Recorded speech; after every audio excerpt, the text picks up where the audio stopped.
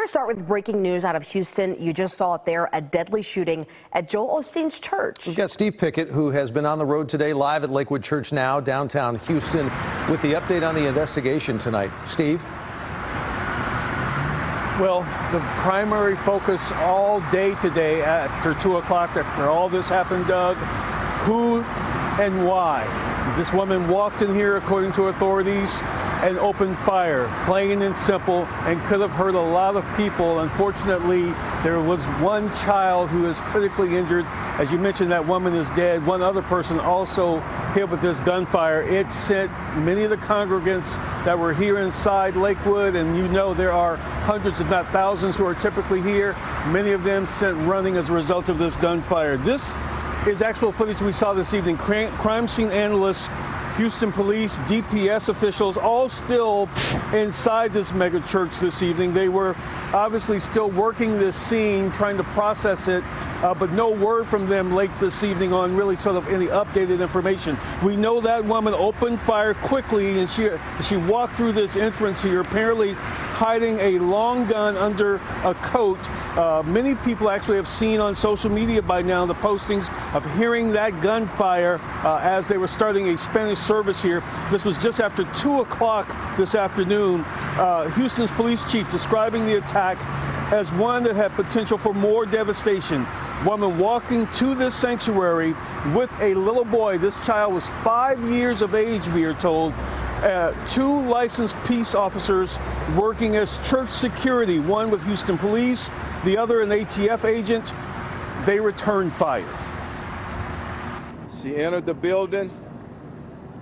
She was armed with a long rifle and a trench coat with a backpack, accompanied by a small child, approximately 4 to 5 years old. Once she entered, at some point she began to fire. Both officers, the officer and agent, engaged, striking the female. She's deceased here on the scene. Unfortunately, a 5-year-old kid was hit and is at critical condition. We don't understand why these things happen, but we know God's in control, and we're going to pray for that little 5-year-old boy and pray for the lady that was deceased.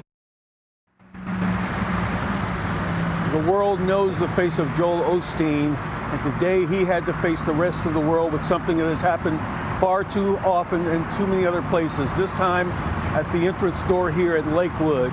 No official information regarding the identity of this woman. All we were told, they believe she to be 30 to 35 years of age and had that 5-year-old little boy with her and a backpack and again that long gun.